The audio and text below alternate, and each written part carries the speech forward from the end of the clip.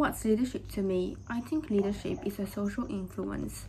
When leaders are social influencers, they have the power to influence and shape the lives of others, to bring out the best in their people through positive role modeling and empowerment.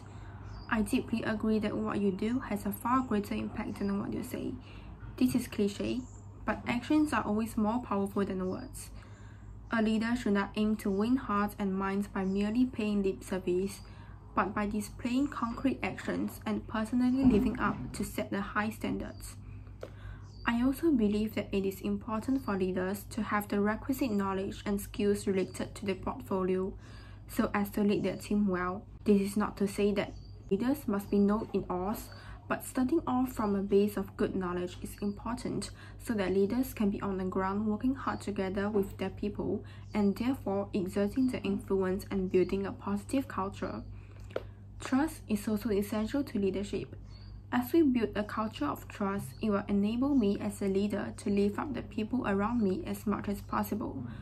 Effective leadership to me is thus different from the traditional viewpoints of leaders, giving orders and demanding people to sing to their tune. An effective leader acts like a bridge between the team and success. When a team is able to do their best, grow their potential, good synergy among team members will be developed and be harnessed in the process. In a nutshell, leadership is central to my life and how I conduct myself in the small little moments in my daily life.